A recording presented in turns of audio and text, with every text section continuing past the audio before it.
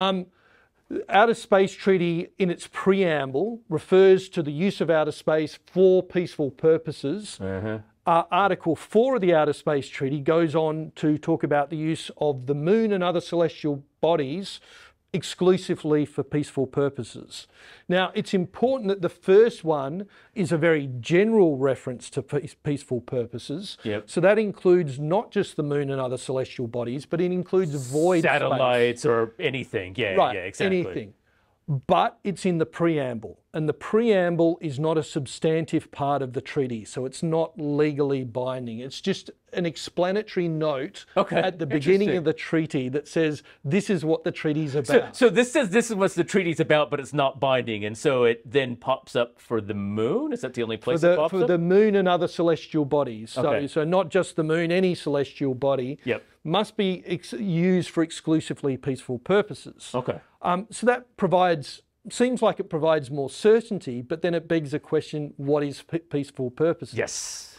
And there's a sort of rhetorical question. If you can tell me how to achieve world peace, then I can tell you what peaceful purposes means. I was going to say, this part is not the hard part, right? This is the really tricky, loaded word right here, right? Right. Interesting. Okay. Yes. So the debate is, for example, Russia or the Soviet Union previously has said, well, peaceful purposes means non-military purposes. The United States disagrees with that and says, well, no, we don't think it means non-military purposes. And in fact, we point out that Russia, like every spacefaring nation, has used space for military purposes for some time.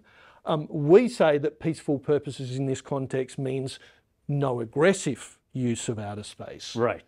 Which is quite different. Very different in terms of what you're doing. And again, especially when it comes to the moon, as we're going to explore later in this course, you know, with all of the activity on the moon, the fact that this is not agreed upon by a few of the biggest spacefaring nations is quite important. Quite significant. Very, very significant.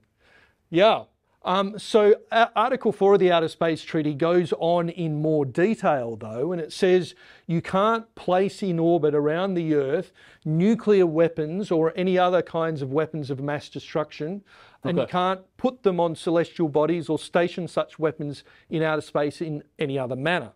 Now, this part of it, it's important to note what it doesn't say. It doesn't refer to conventional weapons. Yes, that's right. It also refers to the placement of weapons of mass destruction in orbit. So it doesn't refer to the transit of these things through outer space.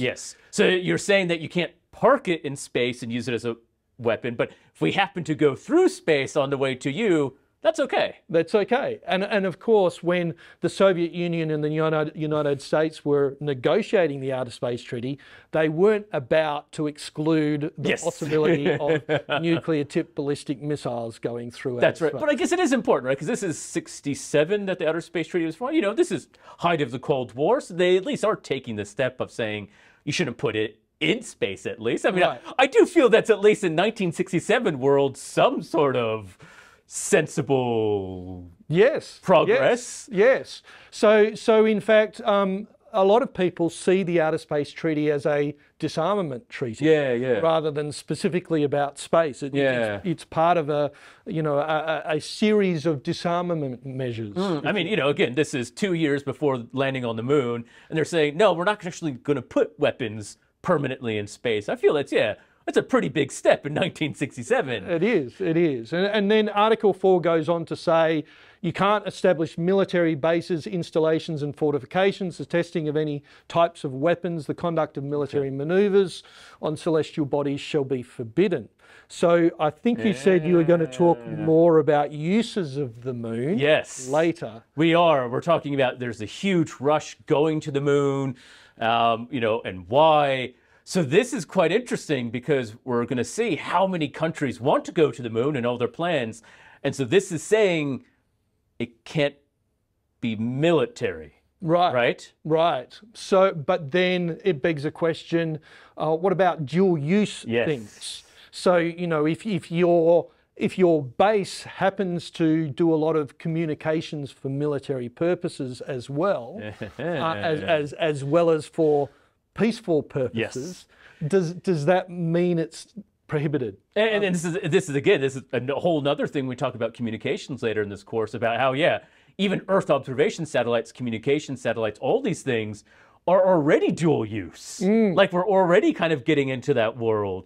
So the fact that this is here is going to make it kind of tricky, it feels. It will be tricky. It will be tricky. And Article 4 actually says that military personnel being used for scientific research or any other peaceful purposes is fine. Yeah, and that's common practice. There's a lot of ex-military who go in the space programs. Okay. Right. And the use of military equipment and facility necessary for peaceful exploration is also fine. But what's necessary here? Right. Good question. Well, I don't know. I just feel like I have to nitpick every word here. You're right. It's interesting what it says and what it doesn't say at the same time. Yes. So there are a lot of issues still to be resolved, and I don't have all the answers, but we can point out where the difficulties are. That's right. Right.